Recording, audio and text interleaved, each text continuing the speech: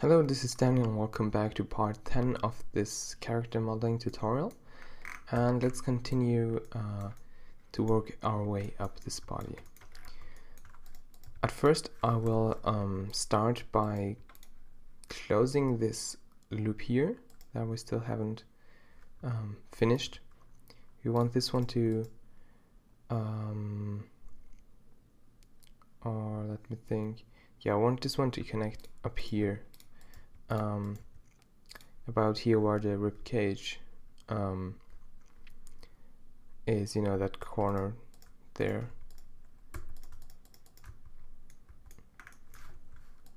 Now make sure that from the side here you don't forget to adjust it. And I think it looks good if you make the one in the middle fairly straight above this one, and but these ones a little bit further, not really, but you know, the way by using relative spacing, not like this in front, just so it's here straight and then it goes a bit like this. But you'll see what I mean a bit later on, I think. Now about here, I don't think there's so much to be careful about. We simply extrude this up from here to here and from here to here.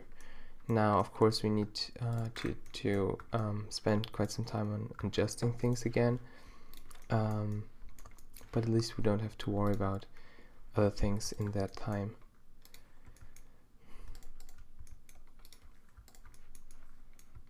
Yeah, something like that.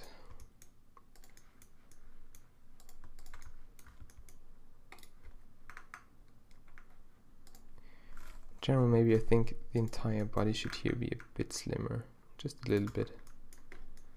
Yeah, that should be good.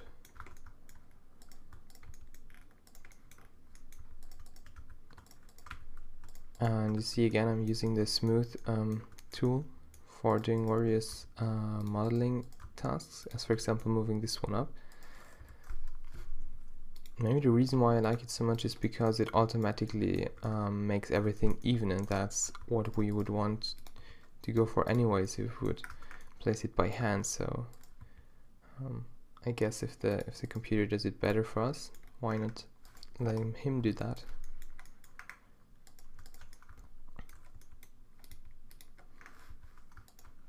Alright, okay. The same thing up here again.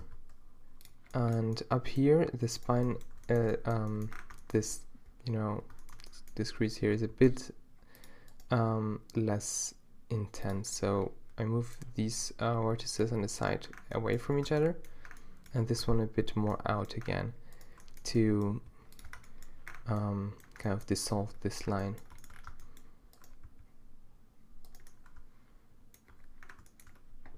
Yeah, here soon there will be the shoulder blades, so I'm leaving a bit of a curvature here where those will join in, hopefully. Of course that will need some repositioning later on, but that is okay for this matter. And yeah, and then let's close this part like this. I'll start by continuing this loop into this direction, splitting this area up into 2 more loops.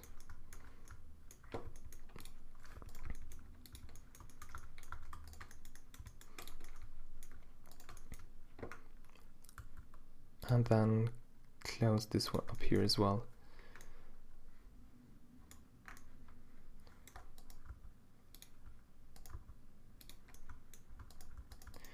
Actually, I'm a bit worried about having too little density in this area, but as long as I don't get any better idea of how to fix that without having to loop cut it here, I'm going to leave it like that, but just so you know what I'm thinking while working on it.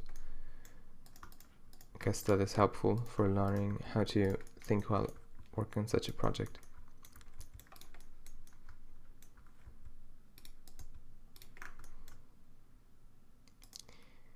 Maybe we should Now let's just continue with this the way we do right now. Just let's do the following thing. I will here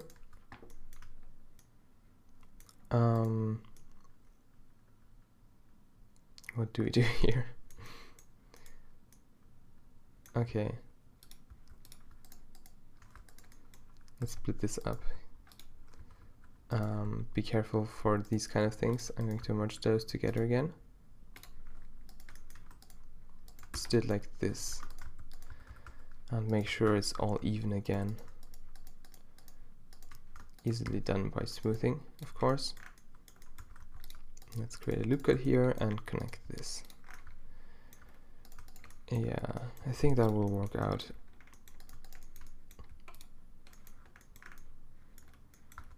And now we can, yeah, we have now a bit more density here than we had before. And the topology isn't that bad either. So yet another problem solved.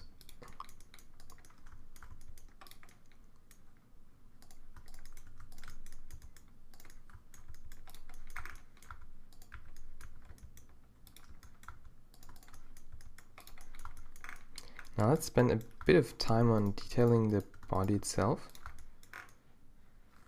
So, for example, trying to make the rib cage more realistic.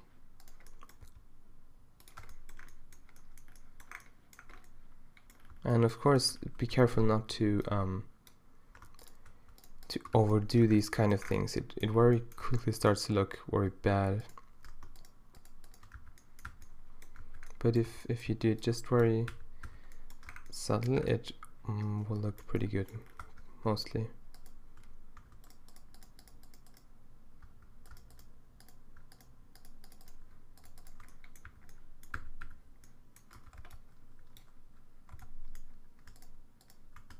And working with smooth again. That is always a good thing for fixing a body as well. See, I just smoothed out this area basically.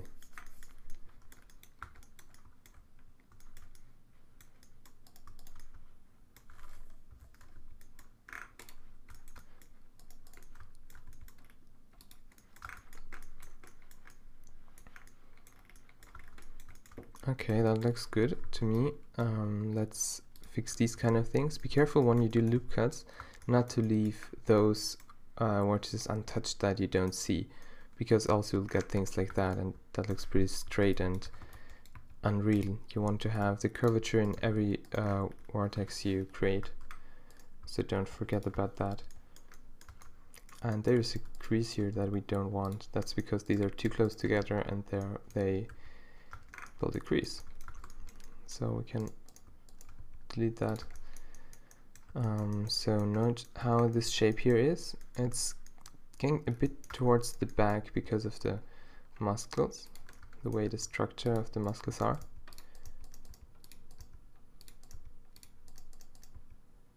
Okay, now that looks already much better. Let's move these ones out a little bit to increase this area, you know, the sharpness of this corner here.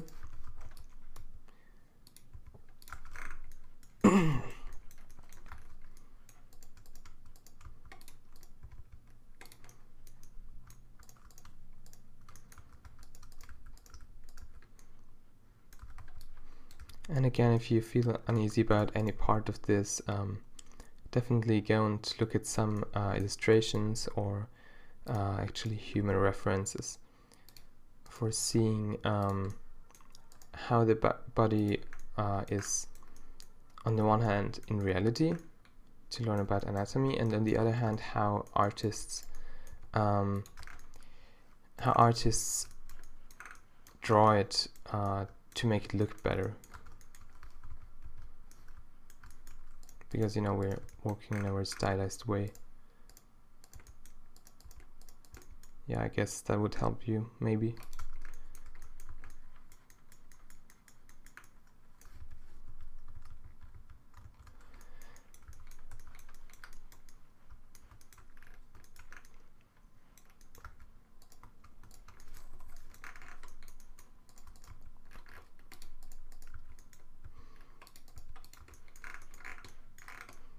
yeah. So no one will be seeing this body, as I mentioned in the past videos, because of course we'll give her some clothes, but you know, it's still good practice. And you know, if you don't do it, you will if you think you'd do this as a job or something, and you had never modeled a body ever, and then you suddenly had to, you'd probably fail at it. So it's definitely a good thing not to be too lazy and to really go for the entire body instead of just doing the clothes. Yeah, but I guess that is enough for this part. So we made again a little bit of progress, and we'll continue with the upper body in the next part. Thank you for watching as always.